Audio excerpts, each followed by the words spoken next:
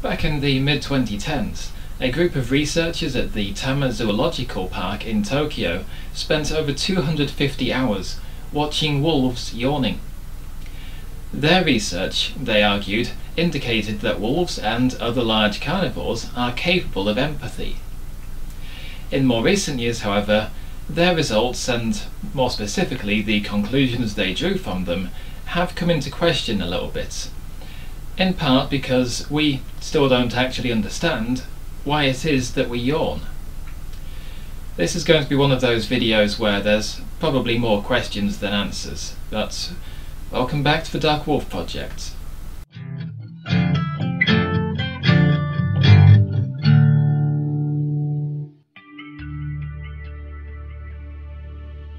So let's start with the basics.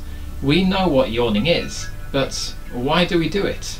At the time of recording, there is no one conclusive explanation. However, the main theories are that it's an involuntary stimulus to keep us awake, or perhaps a physiological function to provide more oxygen to the brain, or even to equalize pressure in the inner ear. It also has the strange capability of being contagious. If you've ever noticed, somebody who catches a yawn from somebody else isn't actually responding to the same stimuli as the yawner. They're actually yawning in response to stimuli that they're not experiencing themselves. So this may be key to understanding other animals' social and emotional capabilities, because demonstrating empathy shows that an animal has the ability to understand and experience the emotions of another. Now, this video isn't going to be very animal rights heavy, just to avoid complexity, but just for a moment, imagine the implications of empathetic wolves. There's going to be a lot of real severe ethical dilemmas if we find out that trapping a wolf can not only cause emotional harm to that animal, but also to the other members of its pack. And that's not even getting into things such as lethal removal. Now, up until the study was conducted, there'd been a number of attempts to establish a scientific evidence for an emotional bond between dogs and their owners, but nothing to do with captive or wild wolf populations. Observing empathy in captive wolves would actually demonstrate that, since wolves and dogs are very closely related, the emotional bond is not actually something created by humans, but is innate to that species.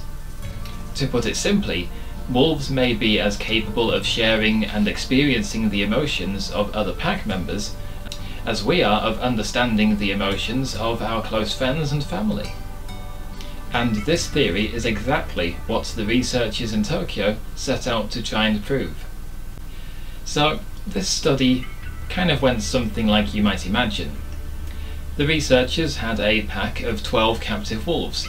Importantly, in this case, it was a family unit, and not wolves from different packs that had been brought together. The relevance of this is that, without going off on too much of a tangent, captive wolves behave very differently when they're from different parents. If they're all from the same family, the same offspring of a breeding pair that is, then they're going to behave a little more closely to how a natural pack does in the wild. Therefore, the researchers' results aren't going to be hampered by behaviour that arises from mostly unnatural circumstance of different wolves being brought together. So basically, the team of scientists monitored wolves in this pack for over 250 hours and took video evidence, or at least photographic evidence, of occasions when the animals demonstrated contagious yawning. Hopefully I can bring up one on screen here. They set out some pretty specific circumstances for what qualifies as a contagious yawn, just to be safe. So, for example, if the viewer was yawning before the wolves did, then this would be counted as an outside stimuli. In addition, the wolves also had to be demonstrating that they were in a very relaxed state prior to it, so that no other pack behaviour could have been playing a part. Now, the results, when they got them, not only showed that wolves are indeed susceptible to contagious yawning, but also that the estimated strength of the bond between different members of the pack alters the time it takes for a yawn to become contagious. Wolves who had a perceived stronger family bond were a lot more susceptible to contagious yawning quicker. The problem is, though, that nobody is quite certain what the results mean. There's currently two different hypotheses on why yawning in mammals is contagious, and these have pretty different implications on how we may view the wolf and any other animals that exhibit possibly empathetic behaviour as a result. So these two hypotheses as to why yawning is contagious are that it is an empathetic response, as we've been discussing, or that it is a physiological one. Now, the researchers were aware of both of these different hypotheses, and perhaps because of this, they decided that their results could support either of them. In fact, they decided that their results could easily support both of them at the same time. They reckoned that yawning contagiously could serve as a physiological cue for the animals to be able to transition between different states of activity, and that this was transferred between different animals in the pack via an empathetic bond. Since wolves are extremely social animals, then this kind of makes sense, that they would be using empathy as an evolutionary trait, since it allows them to synchronize their activities and perform better at pack activities, such as hunting, for example. Unfortunately for us, we're still not 100% certain, or we're probably not even 60% certain, as to which of these is correct. It could be an empathetic or physiological response, or it could be both. For example, other teams have since managed to recreate this study with humans and domestic dogs, as has been documented previously. They found, however, this time, that changing the owner for somebody that the dog didn't have an emotional bond to, changing out the owner for somebody that the dog didn't have an emotional bond with, didn't make them any less susceptible to yawning contagiously. These researchers used this to argue that there is no real concrete evidence for empathy in other animals.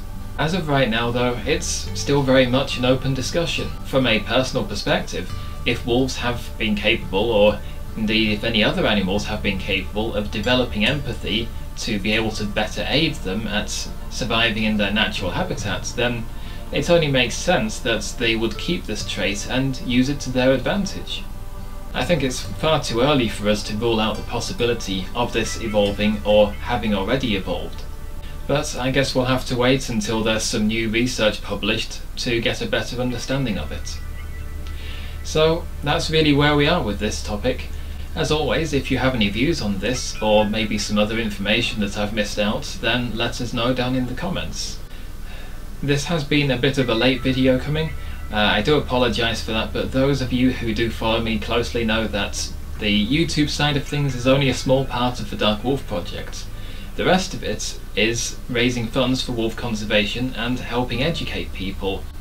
If you'd like to help out with this, then maybe consider heading over to my shop at projectdarkwolf.org. You can find the artwork that I've done for the longer episodes there, and any purchases you make will go directly towards helping wolf conservation and recovery efforts in the US and in Europe. Also, check out the project on social media because you can get updates about everything that's upcoming there. Anyway, that's all for now. Thank you so much for watching. Don't forget to maybe like, comment, subscribe, all of that stuff. I'll see you in the next video, hopefully a little bit sooner. Until then, Dark Wolf out.